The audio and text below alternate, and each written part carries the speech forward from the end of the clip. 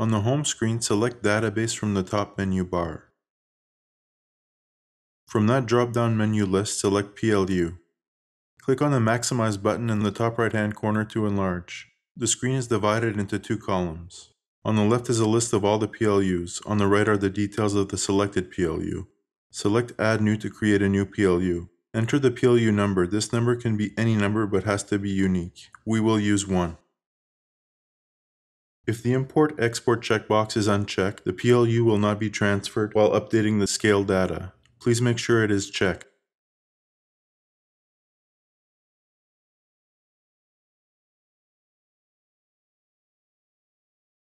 To spread out the text over multiple lines, press Enter to start a new line.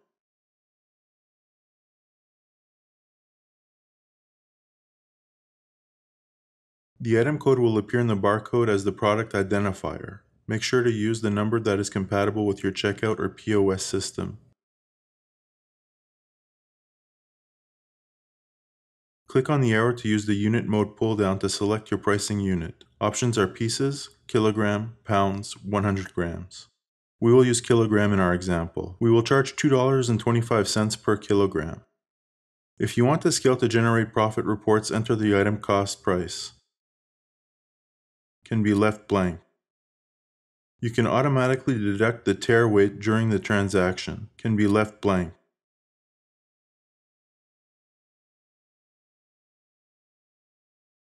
The drop-down list for the nutritional facts table is empty because we did not populate this field yet. You must set up the nutritional facts table first or come back and link afterwards. You can leave all the other fields blank. Select the label format for the PLU in the Print Info tab.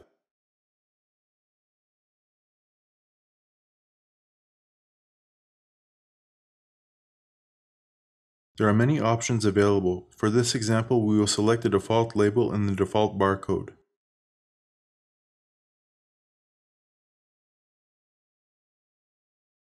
Text Info tab is used to store additional text such as the ingredients for the PLU. Text box 1 is used to import and store your text. You can start a new line by pressing the Enter key. You have a total of 7 text boxes available. For example, you can use the first box for ingredients, the second box for cooking instructions, the third one for allergy warnings.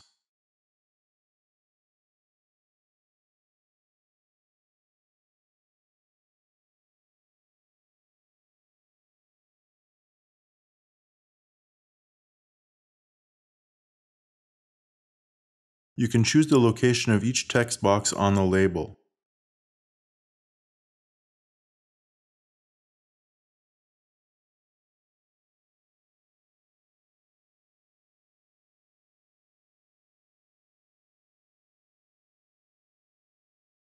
Use the Time Info tab to set up the PLU to print the packed on date and best before date.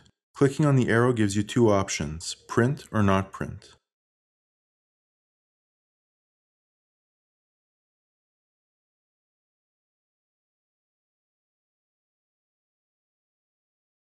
To print the packed on date, select Print in the Print Package Date menu.